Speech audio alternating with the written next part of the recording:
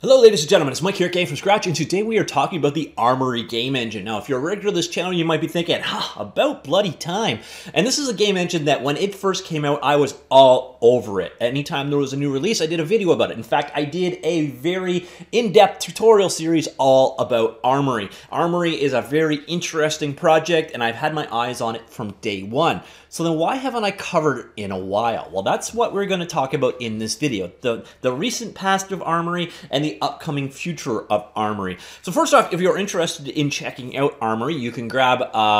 It's available. It's an open source game engine. It's built on top of Blender. That's the part that makes it really, really kind of cool. You develop your game directly inside of Blender. Your materials are the same that you'd use with the Cycles renderer. Your models are already there. There's no export process because you're working directly inside of the same tool that you use to create your models. In a lot of ways, you could look at this as a natural replacement for the now deprecated Blender game engine. It's a very cool project, and it is also the underpinnings of ArmorPaint. We're going to get back to that one in a minute because that's a big part of this story.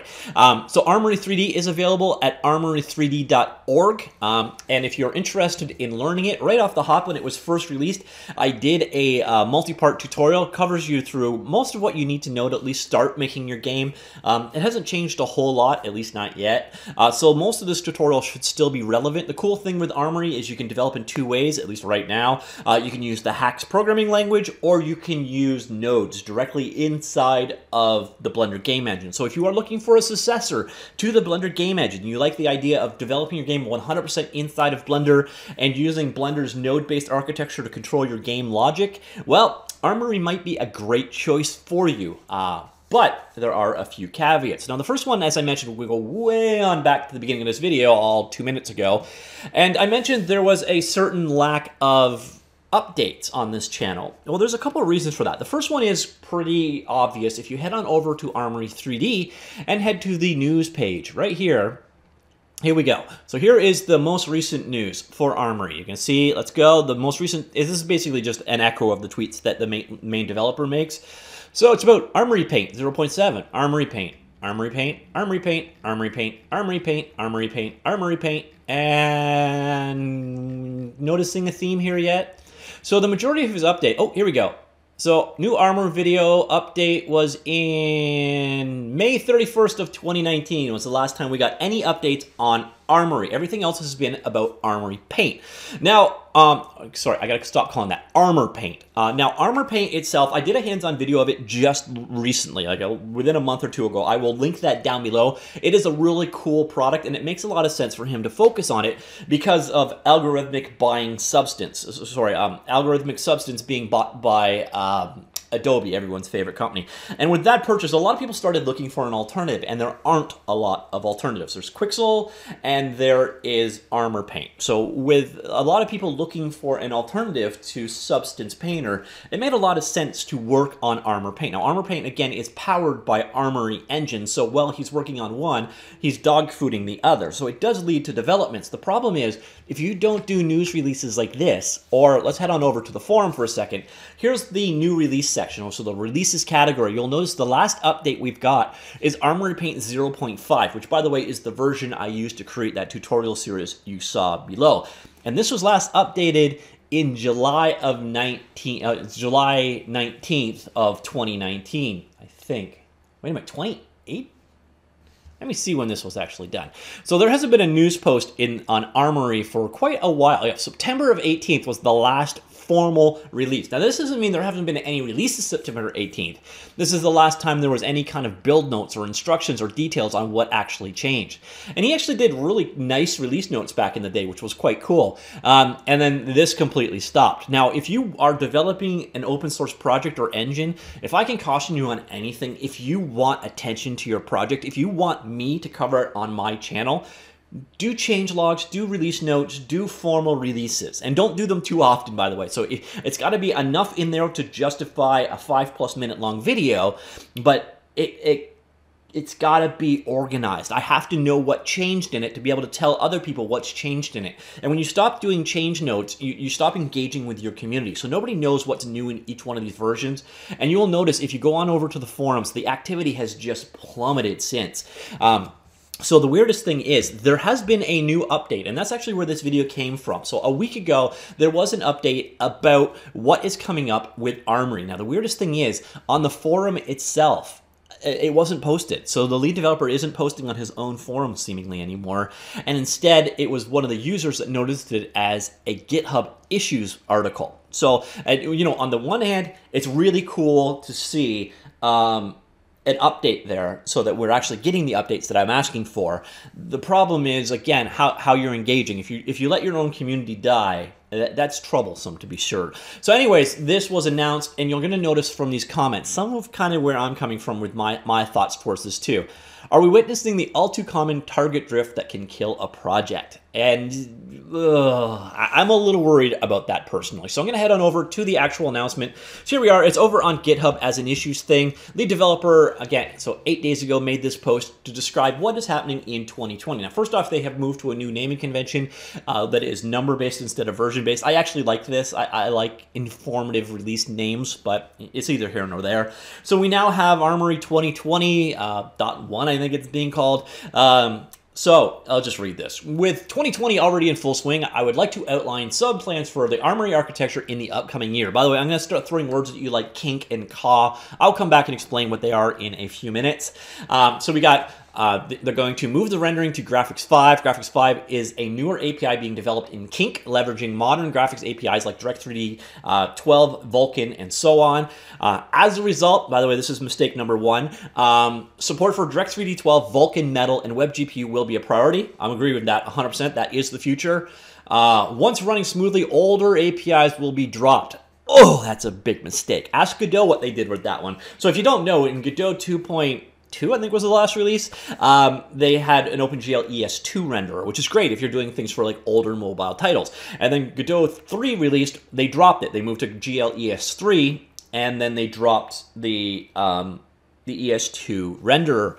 And then it became an unviable product on like 75% of mobile phones, plus older machines like HD 4000 or HD 3000, which is your MacBook Air type games. Titles. So dropping older graphics APIs, you do pay a huge cost, and that is losing like half of the Android marketplace and a decent number of desktop computers. So if you're going like chasing like the high-end gaming, fine, that'll work. But if you're trying to get the person that bought their computer at Walmart to be able to play your game, this is a mistake. And trust me, Godot made that mistake, and then they fixed it with Godot 3.1. So yeah, anyways, so moving on, implementing ray tracing for dynamic scenes. Right now, Armory has DXR support, but only handles static scenes. This is kind of cool, so we can get real-time ray tracing in dynamic as well as static scenes. But the thing I would caution here again is this is chasing, I think the last I saw was 11% of the desktop market GPU or dedicated GPU market.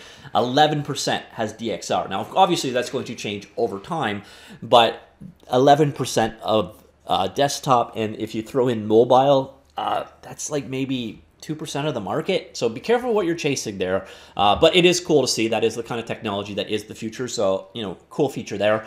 And then here's where, again, I start going, low-level parts of Armory like Iron to C. This is going to take advantage of multi-threading coupled with Graphics 5 API. As a result, Armory will not be dependent on CAW, but will interface directly with Kink. I'll explain these in a sec, so don't worry too much.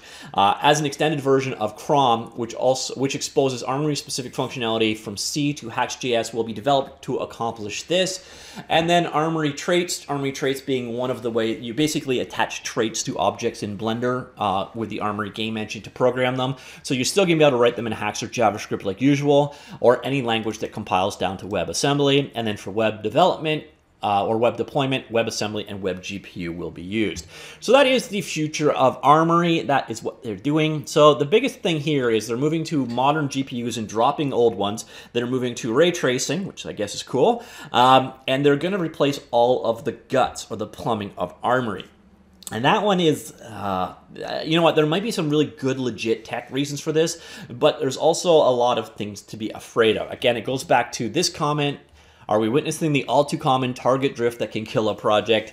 Is pretty bang on. So what they're doing, there's an interface layer. So right now, the Armory engine is built mostly on top of Caw and Iron. Iron is this interface layer between its own C data types and the exposed layer that they've got right now.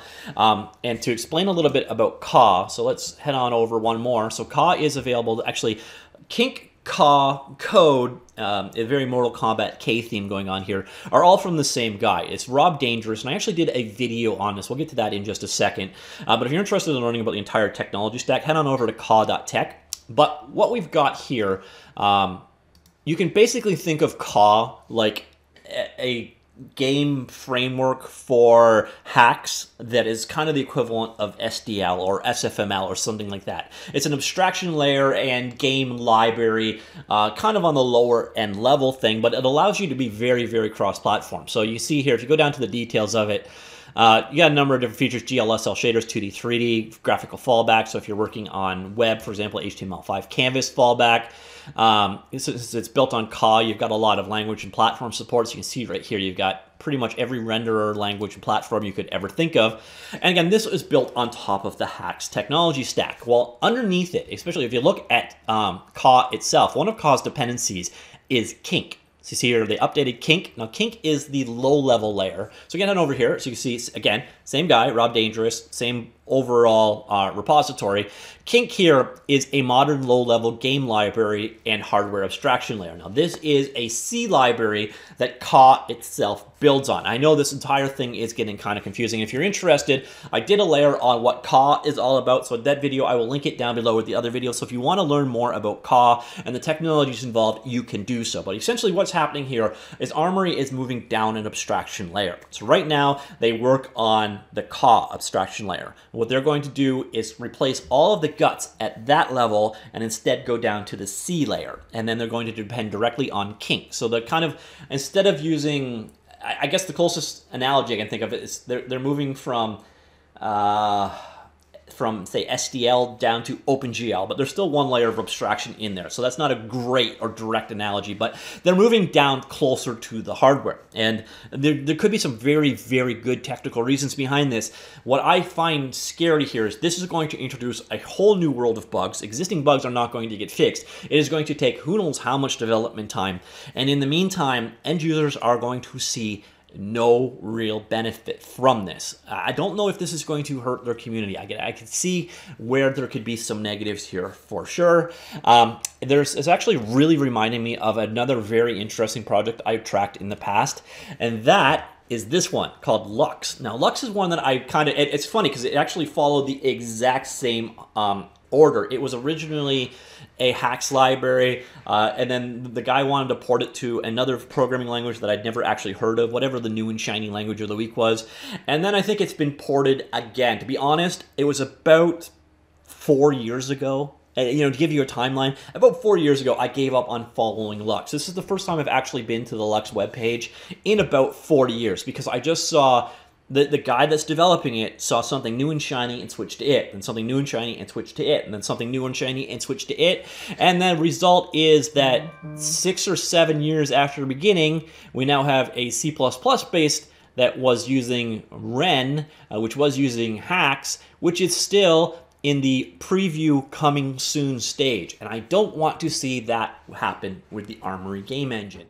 So that's where we stand right now. We're going to see a lot of internal and plumbing changes while the architecture is redone at the bottom of the Armory game engine. We're going to see older renderers being deprecated eventually, which again I told is a gigantic mistake. And the worst part is I think we're just going to see a lot of delay. And I don't know that this is a community that is going to weather that. But then again, I don't know how much of a community has grown around Armory. It was going really, really well for a while. Then they run into some crowdfunding problems, and then the forum updates kind of stopped a bit. And then it seemed like the emphasis was moved over onto the ArmorPaint project. So I don't know what this is going to do for the future of the engine. It is a great project, and I'm assuming it is going to continue to be a very cool technology stack, and I think it will ultimately make ArmorPaint a more professional and polished project. But I don't know if this is going to help the adoption of the Armory game engine. So what I would think I can safely say is don't expect a lot of content on this channel because there's not going to be a lot of changes in the Armory engine for quite a while, unfortunately, due to these changes. I'm not sure what you think of this. I don't know. I know I'm coming at this a little bit negative. It is cool to see him finally do a bit of an update. I do highly suggest more updates, more transparency into what's going on. And I know that you hate it. It takes away from development time, but it also allows people to, know what's going on with the engine and consider to adopt it, expand upon it, maybe support you financially and so on. So that lack of transparency definitely hurts you. Anyways, let me know what you think of the changes to the Armory engine, the move down from the hacks layer to the C layer, the delays that are going to be involved in that, the deprecation of the older game engines, or the introduction of the new ray tracing path. All told, what do you think about the future of this project? Let me know, comments down below, and I will talk to you all later. Goodbye.